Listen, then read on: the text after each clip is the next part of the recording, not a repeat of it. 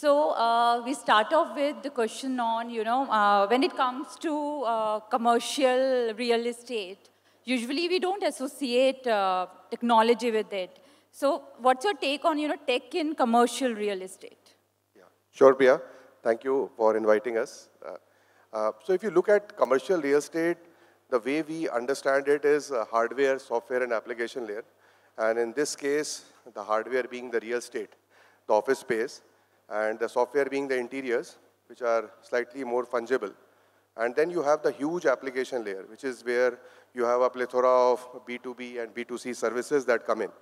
So technology, if you see, is more overarching, where it typically integrates all the three and allows us to offer a very, very seamless experience. So I think if you look at the large part of commercial real estate in India is driven by IT and the startup sector. And the employee is the hero of the story. So all real estate providers or providers like us are looking at creating a wow experience for the employee. And then if you look at how can you be consistent, think about a situation if you have, say, 50 or 100 offices across India. And if you want to ensure that you have proper consistency, standardization in whatever you are offering in those 50, 100 locations, I think you can't do it without technology. So technology, all in all, and then obviously doing more with less is where, if you look at a lot of sustainability, on-demand solution, personalization, all throughout, technology is absolutely critical. And increasingly, post-COVID, of course, the adoption is much better. So that's how we see that technology is very, very integral. So has been the case with us from pretty much from the beginning. Okay. So I just come to the COVID-19 pandemic where we saw, all of us working from our home and all that. So how did IndiQube, navigate it, this tough time? So COVID-19 for all of us has been a tough time, and we were no different. Our industry was obviously in the crossfire. A narrative got created that do we even require office spaces? I think so from our point of view, what we realized that initially every month was a new month, and then every quarter was a new quarter. So we decided that we will take things as they come, rather than overly getting worried about the long term and all of that. The other conscious decision we took that we will not lay off anyone, and we will not leave any properties. We had 55 properties before COVID. We just left one property, small property in Mumbai. We pretty much retained the entire portfolio. And if I look in the hindsight, that was a good decision. Today, the amount of credibility that we have with banks, we have with our landlords, and all is very, very amazing. Third thing was that COVID threw a lot of problems at you. For example, people wanted a almost 50% discount on whatever we were offering as rentals pre-COVID. Or if our model was essentially enterprise, where typically we want our clients to commit 3 years. Clients were coming saying that I want to give only commitment of 3 months, 6 months, because visibility was very low. So it required a very phenomenal amount of improvisation at our end, and look at our business model outside, inside, to see that how we can do that. And the fourth and the best part that happened out of COVID was the focus on sustainability. Today, if you see almost 40 odd buildings we have, which are IGBC gold or platinum rated buildings. So that's a very large percentage, considering that we are not very dominantly present in tech parks and all that. So I think those were the obvious benefits. And then last but not the least, the good amount of focus on technology. So net COVID at one point of time looked like an existential crisis. But I think we came out much stronger, and we have no regrets. And all of you can see the way managed office industry is scaling up. So all I will say, in a way, thanks to COVID, where we are today.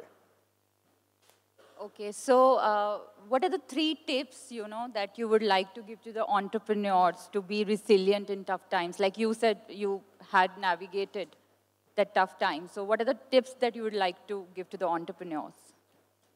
So if you look at somebody like me, I am not an entrepreneur the way you see today. I decided to go entrepreneur in 99 when entrepreneurship was a taboo. If you don't get a job, you become an entrepreneur. Today, entrepreneurship is a lot more socially acceptable, fashionable, and all of that. So our mantra is very clear that entrepreneurs have a lifetime, the founders have a lifetime, the organizations don't. So be very clear that whatever you are picking up, you have to pick it up for the long haul. The best companies are bought, they are never sold, typically. And growth at any cost comes as a huge cost. It comes at the cost of relationships, family, health, you getting to single-digit shareholdings.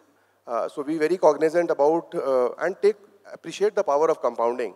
The first business that I created continued to run with 3,000 employees, never took any debt, any equity in that business. Typically was stable. The VC money, if you ask me, or the private equity money is a gold-plated money. It comes with a lot of responsibility. So consume it very carefully. And sometimes where a lot of younger entrepreneurs today confuse that if you are a startup, you have to be technology-driven, you have to be funded by a VC. I think a lot of stories in India, if you look at a company like Sugna Chicken, Anand Adyar Bhavan, these are thousands of crores of business built with no venture capital money.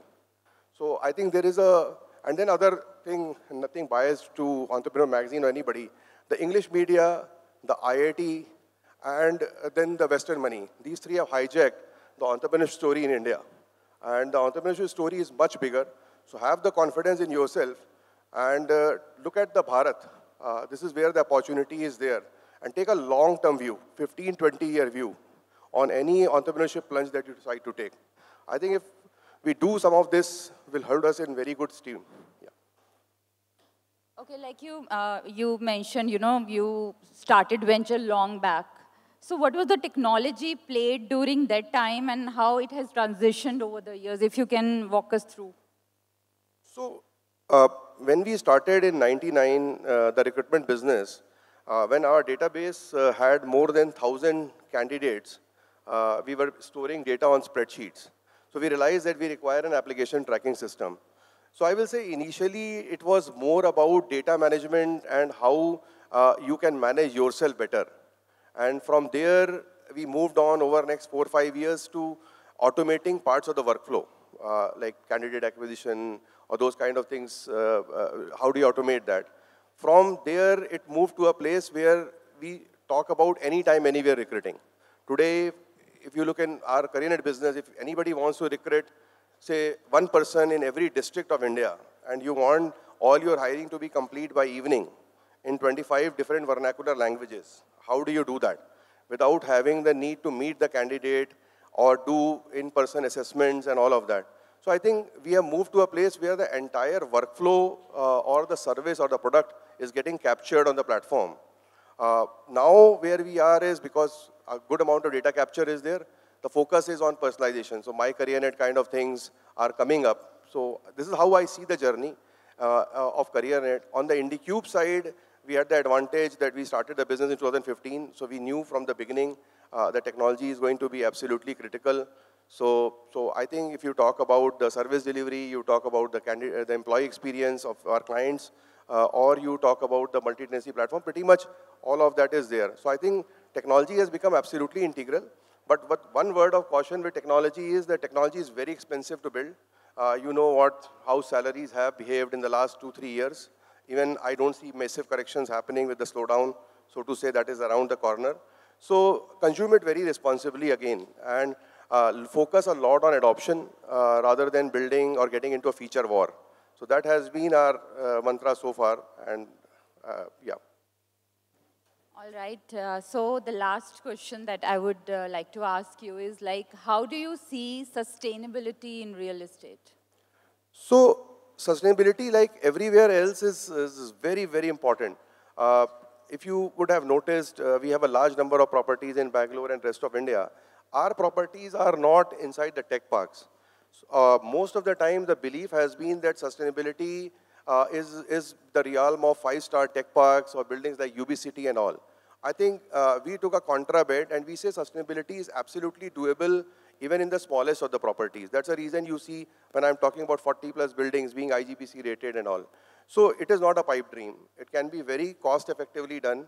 Most of the investments in sustainability have a payoff period of less than 2 years, typically. And we are doing our bit by putting solar rooftops, water treatment plants, use of a lot of IoT, over there, typically air conditioning controls and all of that.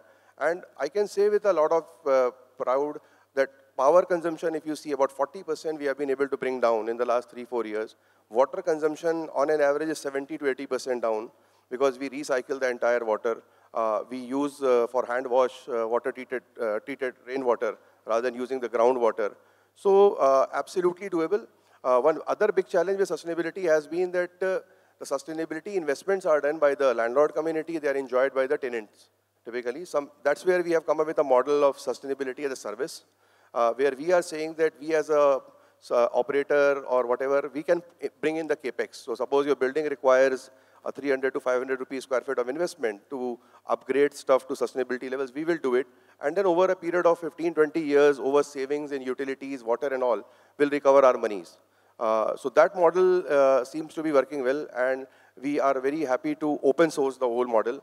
Whatever has worked for us, we are saying that if anybody wants to implement in their own buildings, happy to share the data, the process, knowledge, consulting, whatever we can.